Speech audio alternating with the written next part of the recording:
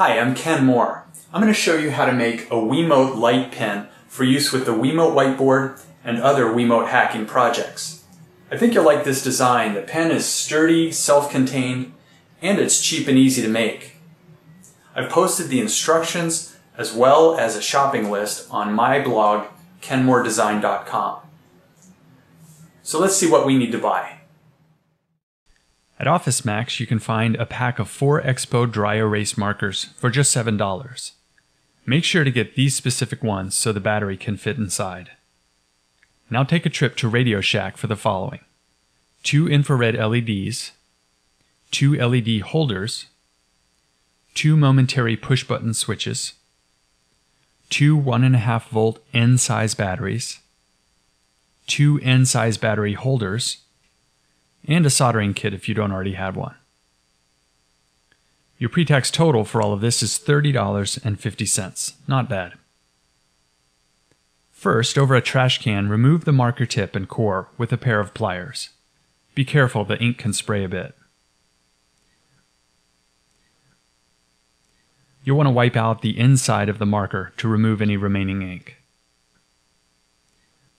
Now drill a 1/4 inch hole for the push button switch at the spot where your thumb naturally rests on the grip. The push button is a hair larger than a 1/4 inch diameter, so you'll need to grind the edges a bit to widen the hole until the push button fits snugly. With a fine piece of sandpaper, scuff up the surface of the LED. This helps diffuse the light to improve tracking. Remove and discard the nut and washer from the LED holder. Put the LED stems through the LED holder and slide the rubber plug onto the stems until it's tight. We put the LED on the outside of the LED holder, again so more light shines out to improve tracking.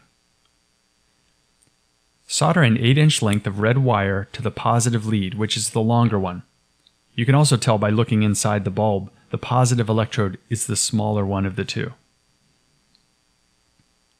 Now solder an 8-inch length of black wire to the negative lead.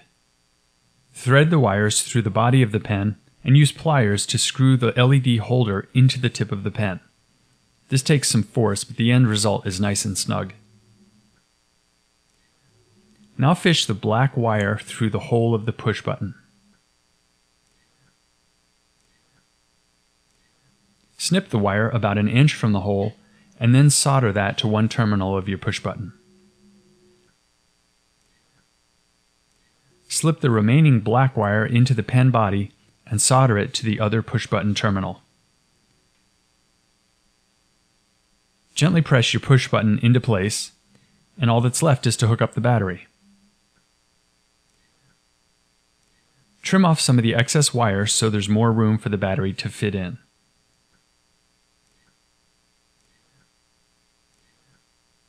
Once it's soldered up, slide the battery and wire into the back of the pen and push the end cap back on as far as it'll go comfortably.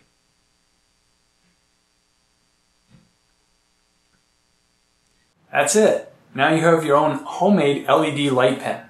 Have fun and let me know how it goes.